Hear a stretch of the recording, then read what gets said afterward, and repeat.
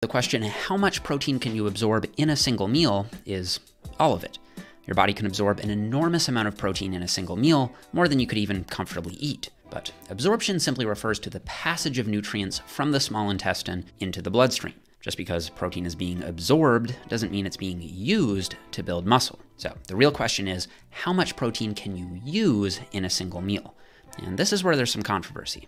The earliest research suggested that 20 to 25 grams of protein in a single meal was all you needed to max out the anabolic response, and going above that didn't do anything extra for muscle growth. However, I'm skeptical of this figure. First, on the anecdotal side, there's a huge intermittent fasting community who seem to be getting plenty jacked from just eating 1 or 2 meals per day with upwards of 50 to 100 grams of protein per meal. It does seem unlikely to me, given their muscularity, that most of that protein is going to waste for these folks. Second, more recent research has challenged the idea of a 20 to 25 gram upper limit. This 2016 study showed higher muscle protein synthesis with 40 grams of whey versus 20 grams of whey after a full body workout. And this 2016 study showed greater muscle protein synthesis from a meal of beef containing 70 grams of protein versus 35 grams of protein.